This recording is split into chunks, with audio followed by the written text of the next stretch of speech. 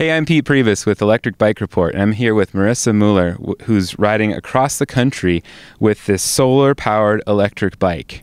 3,100 plus miles from California to Washington, D.C. So pretty amazing adventure. And we're here today in Sedona, Arizona, Electric Bike Report headquarters. And just wanted to ask Marissa a couple questions and find out more about her wild adventure. So first of all, Marissa, what made you decide to do an adventure like this?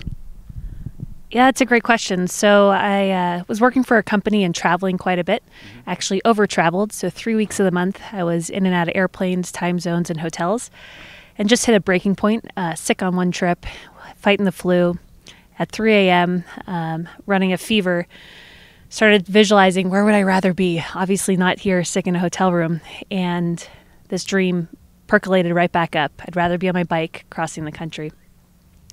I've been dreaming about this for 5 years, and in that moment I became very frustrated with myself. I was tired of hearing this talk and never taking action. So at 3 a.m. on that sickly night, I gave myself a deadline, 1 week, to see if I get any traction. And if I could, pursue it. If not, bury it. And through LinkedIn, I actually was able to find the right contact at Specialized, Scott Strout. And he invited me down to Specialized, test rode the bike, fell in love with it, told him about my journey. He fell in love with that.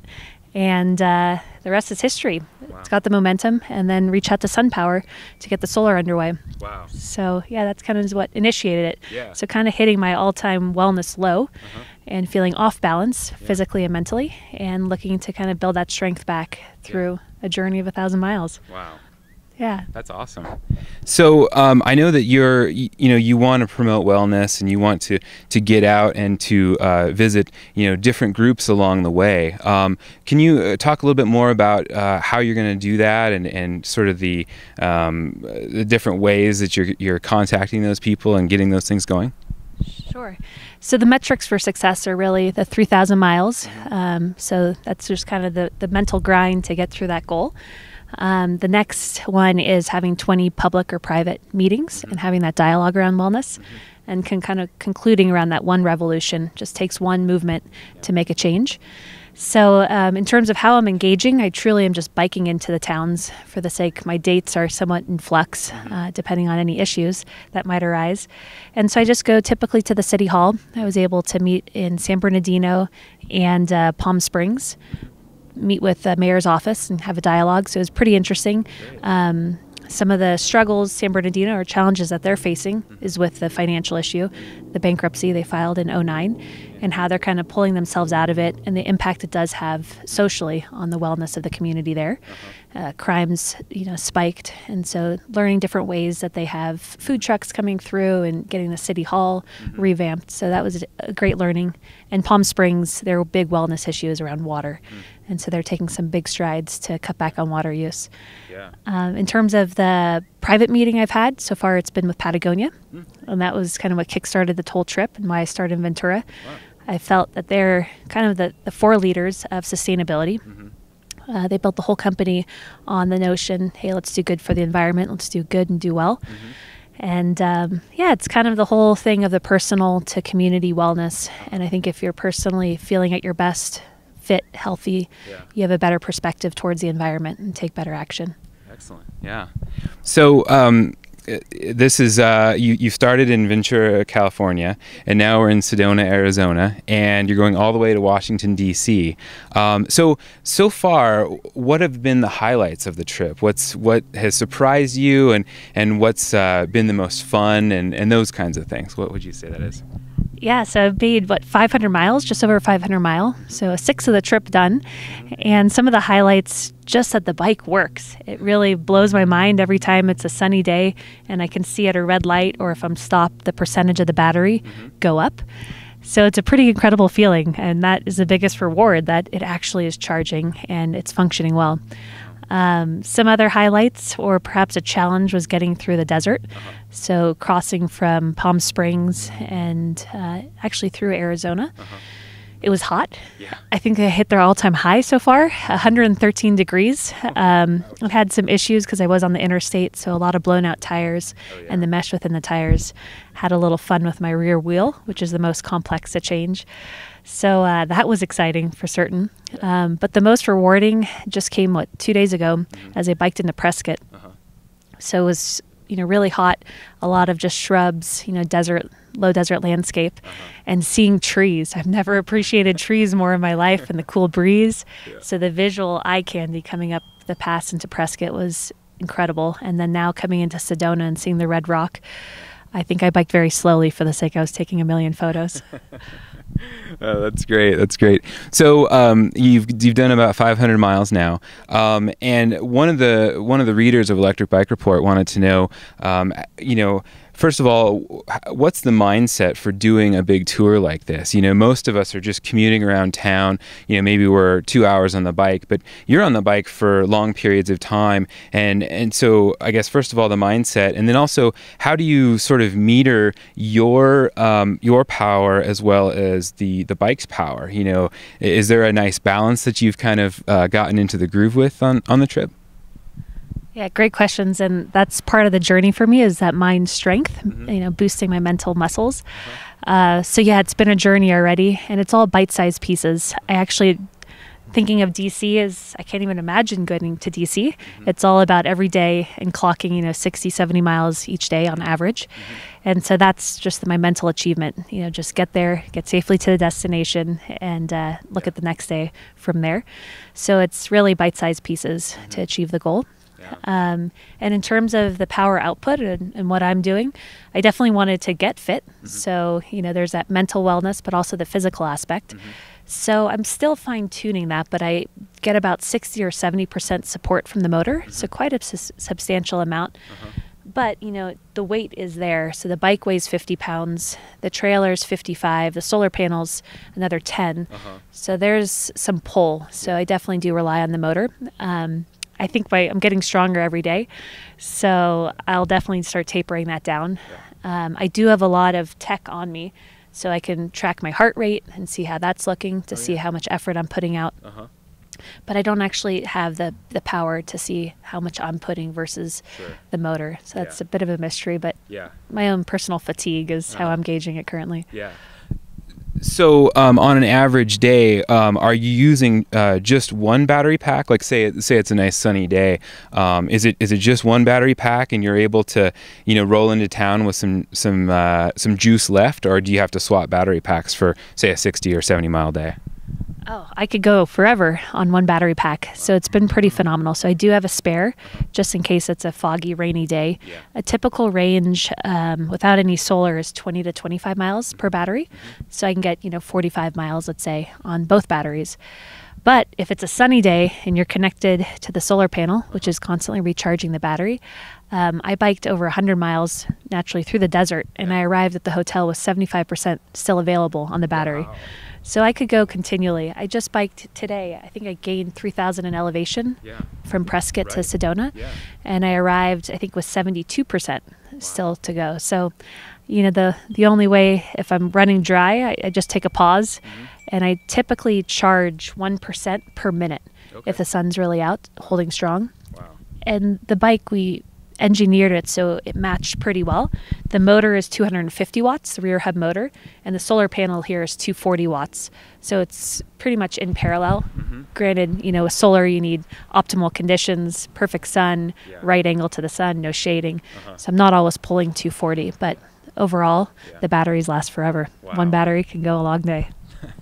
That's really amazing. I mean, that's really impressive. And the size of the battery, I think you said it was around 500 watt hours. Is that right? Yeah. Okay. What are your thoughts on the Specialized Turbo S? It looks like a pretty impressive bike. It is a mean machine. So as I was mentioning earlier, when I was sick that one night in the hotel room, I knew the exact bike I wanted to ride, and it was a Specialized Turbo. For the sake, I think they've done a great job with the design, and then the top of the line components, and just the whole fit and feel. So yeah, it's been a great experience. Specialized was kind enough to give me one of their body geometry fits. So measuring seat bones to have the right seat size, to flexibility, core strength, and then putting me on a trainer bike and doing 3D imagery of me to really see how I would fit into it and make it comfortable. So Aaron there at Specialized did a fantastic job. 500 miles, I feel great. The bike runs smooth. It's super quiet. And again, a disguise of why people don't even realize it's an electric bike. It's just stealth and pretty powerful. So all around, incredible. I hope all of you can test ride it. The first few seconds, everyone that has ridden it, it's just this wow effect. Wow! It's quite a boost. Yeah, feels great. And one more question as far as the normal day.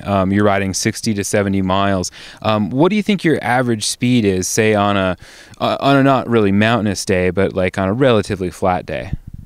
Yeah, average speed is probably 19 miles per hour. So I was doing some training rides before I left, and I had a pack of cyclists, hardcore cyclists, in their whole kit, big thigh muscles, and they actually were drafting me. So yeah, the bike does haul. It moves quick, and I don't feel too fatigued. So back to your earlier question, I definitely can bring the support down so I can get stronger physically myself. Wow. A lot of people want to know about the solar panel that you've put together here. It's very lightweight. It's like about 10 pounds with the frame, I believe.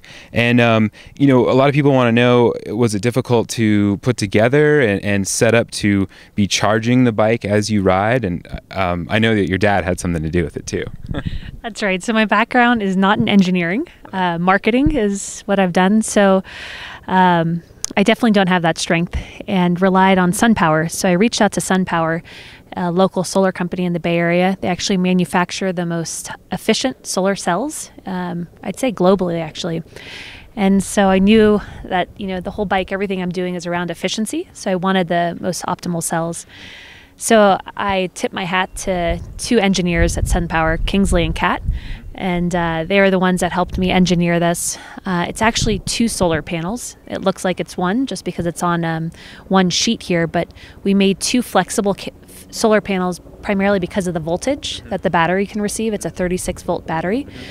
And so we were boosting too much voltage off one solar panel. So we split it in two and have two charge controllers underneath, which convert it to that lithium-ion charge of the battery. So yeah, I relied on Kingsley and Kat at SunPower, and then like you said, my dad. We spent a lot of time in the garage working together. He was definitely the leader. I was the follower, the support team.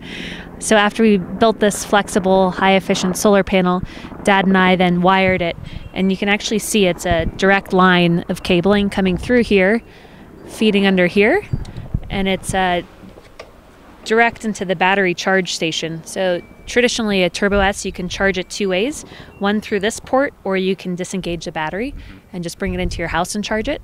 So it was pretty phenomenal. We were able to toggle right in here and charge on the fly. So I'm constantly recharging as if I have an outlet with me. Instead, it's the sun. That's my outlet. So with the solar panel, have you had any issues with the wind? I mean, has it created some weird handling with the trailer and such? Yeah, I was worried about that myself. So if the wind does pick up, and I've actually just had windy days the past 2 days, I can angle the solar panel for better exposure to the sun, up to 20 degrees. But I definitely lay it flat if there's wind bursts or gusts, just because I don't want that sail and for it to pull off. But I feel completely in control and confident riding the bike. That doesn't actually move me too much. I think I have a lot of weight as well, just kind of holds it down. And then the fairing here does a pretty good job just cutting through the wind. But today I had some side winds, and so you definitely felt yourself constantly recorrecting. But for the most part, it's a pretty sturdy rig. Yeah. And yeah, I just tunnel right through it. Yeah. So with the fairing, do you, I mean, get into sort of a tuck position behind the fairing to be fairly aero, I guess? Yeah. It is a bit lower. I wish the fairing came a little higher up. But yeah, I do go into the tuck, especially going down the hills today was so much fun. And I was just bombing. I wish someone took a video or a photo of that one. But I definitely do, and I can feel the difference once I do get behind that. And then also bugs, you know, it does save me on other things hitting me. Totally. That's cool. So speaking of people taking photos and videos and such, what's the reaction like been out on the open road? How does the general public react to, you know, seeing a solar-powered electric bike? Yeah, I'd say everyone's just curious, and everyone's eager to diagnose what it exactly is, and I've had some great commentary. The bike is so well engineered and designed that a lot of people don't even know it's an electric bike. And so some of the banter, oh, you got a solar panel, so when you're camping, you can charge all of your appliances, or do you sleep on top of that? But in all honesty, everyone's been really curious, engaged, and supportive. I was just in Cottonwood here in Arizona, taking a little break, and a gentleman and his dog just couldn't get enough. And we talked a lot about solar at his house, electric vehicles. So it really is sparking a dialogue, and that's what I was looking for. Good. And hopefully get people curious enough to take the next step and potentially, put some renewables into their home. Yeah. All right, so I have a traditional Garmin, so I'm able to track my distance, my cadence, elevation, etc. In the middle, I have my iPhone 6, and Optrix makes a great case, totally water resistant, and mounts on the bike handlebars, and then also has accessory lenses, so I'm able to capture everything. Then the Turbo has their own meter, so I'm able to see the percent of the battery. That's the main thing I'm gaining, but they also have speed and other features there. And then I can toggle to an eco mode or 100% support, so really utilize the motor and take advantage when I need it. Then you'll see kind of on the base by the stem, the spot device. So that is a satellite signal that family and friends are able to track me. Every 2.5 minutes, there's an update on where I'm at. And then I do have the Recon Jet Sunglasses. They have a heads-up display, so they're quite similar to the Google Glass. And right here on my bottom right eye, I can see kind of a hologram or an image that appears with all of my metrics. A cool feature that I use often is the photography and videography, so I can just slide here and take photos as I go. I then do also have the Fitbit Surge, and really here I utilize the heart rate monitor and just some other health features. I can pair it with Strava as well, so I am definitely tracking everything more than I probably need to. But with all high tech, you gotta go simple. And I am taking my ukulele on the trip because I'm not good and I want to get good. A one-hit wonder. My goal is to learn one song by the time I make it to DC. And holding this mic and playing with these glasses is probably not the easiest thing. But keeping it simple here and hopefully learning a tune, and then keeping in tune with how I'm doing with all these other tech pieces here. All right. Well, thank you, Marissa. I really appreciate you taking the time to chat and to help us understand more about your amazing adventure. It really is very impressive, and I'm so glad that you're out here doing it. So thank you again. Really appreciate it. Thank you. I'm having fun, and congrats to you. It's great to get the word out around electric bikes. It is the future, so I hope everyone jumps on board and gets riding.